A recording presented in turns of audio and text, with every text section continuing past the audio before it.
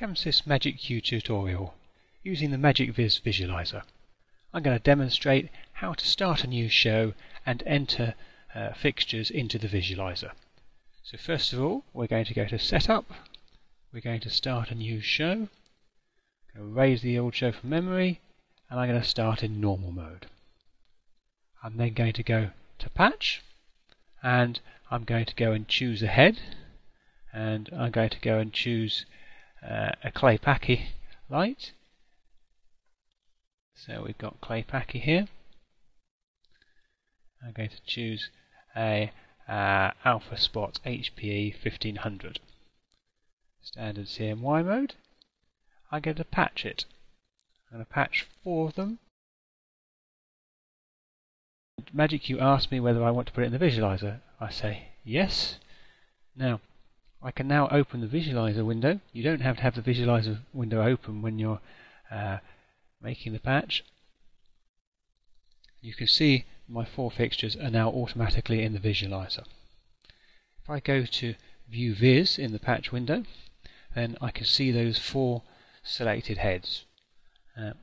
Around the wheels here we've got position on this side and then rotation on this side. So I can move those 4 lights around in the visualizer. I can also move them up and down. If I turn fan on, then when I change the position, then they'll fan apart. You can see like that. I can also go in here and I can select an attach object.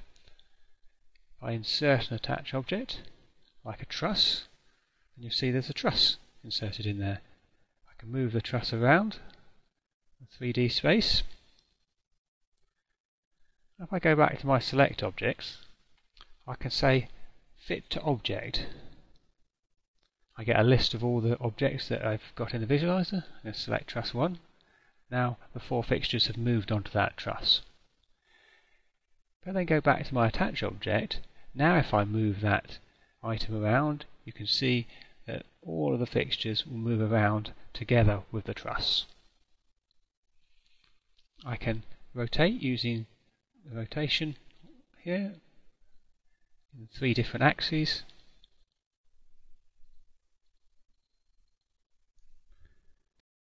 Now I'm going to add some more fixtures. So this time I'm going to choose some more heads. This time I'm going to select Roby, and I'm going to go down and select spot 250. I'm going to patch 6 of those into the show, and this time it doesn't ask me whether I want to put them into visualizer. It will just put them automatically because it knows that that's what I'm doing. And you can see they're now in the visualizer. I can add another truss. Go back to my lights. I can fit those to truss 2, and just as before I can move that truss around.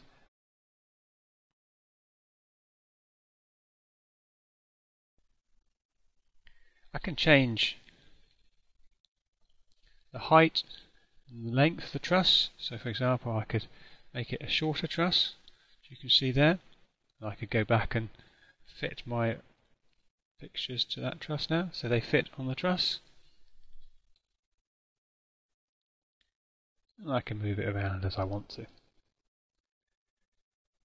So we've now got those spots in our visualizer. If we want to go and look at all of the visualizer heads, we can look at them here. So I've got my 4 clay packy alpha spots and my 6 alpha spot 250s. If I want to move an individual one, I can go and put the cursor on it in Vis Heads and then move that individual one, so you can see that I'm moving the individual head there. So that's quite useful if you want to just start by fitting all of your fixtures to the truss and then to make minor modifications in this view here. You can also select multiple ones using the cursor, and then you'll select those together. So in the Vis Heads view, it's selecting the ones at the cursor, whereas in selected heads, it's selecting the ones that are in the group selection that is used by MagicQ. Now that we've got those fixtures in the visualizer, we can go back to our normal layout one. We've got our groups of spots here. So this is the clay packies. I can locate them so that you can see them. Use them as you would expect. I can select my spots there, and you can use those. So all your fixtures are automatically in the visualizer. You don't need to do anything. We've got all the palettes and gobos ready to go. You can change how your visualizer looks by going to View, and I've got Dark here. Do fine control of the room brightness and fixture brightness by going to File, Settings, and then adjusting the room brightness or the beam brightness. You've also got some other useful options in this window to allow MagicQ so that for some fixtures it doesn't draw the beams. This can be useful if your graphics card is not that powerful. You can change the viewpoint of the visualizer by going to View and changing, for instance, to Top View, Front View, Side View, or the Free View.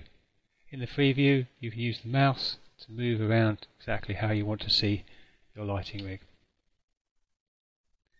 If you want to remove one of your fixtures from the visualizer, then you just go to the patch and the View Visualizer, go to Visualizer Heads so you can see all your heads, and I could choose just to take out two of those fixtures by selecting them and pressing Remove. So now those fixtures are gone from the visualizer. Do the same thing with those fixtures there. The same if you want to remove an attach object. You go to Attach Objects, you say Remove. You can add fixtures back into the visualizer at any time. So for example, to add back in those spots, we can go select them again, then go to our visualizer, and if we insert another truss, I'll move that truss up so we can see where it is, and then I go back to my selected heads and I insert the selected heads into the visualizer. I can then attach them to the object, and so they're back in the visualizer again. So that's the basics of using the MagicVis visualizer. For further info, please visit www.chamsys.co.uk.